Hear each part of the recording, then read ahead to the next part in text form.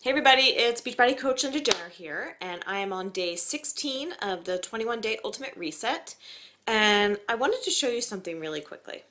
I'm going to walk away from the camera.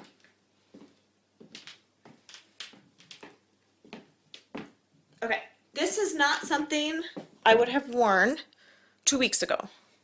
A tight shirt with tight pants would not have happened, but I've lost the muffin top and I'm feeling great, so I figured why not. It's given me some confidence, and like I said, I've lost that little bulge that you have around the tummy that is so hard to lose. I work out pretty much every day, I eat relatively clean, and I just could not lose that. So the reset has given me that jump, and I keep saying to myself, like, I want to eat this way all the time. I know that abs are made in the kitchen, not in the gym, and the 21-day reset has really got me thinking about that more and more every single day.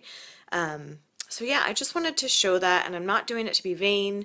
I'm doing it because I want you to know that the 21-day reset, it's working for me, it's working for my husband. I feel great.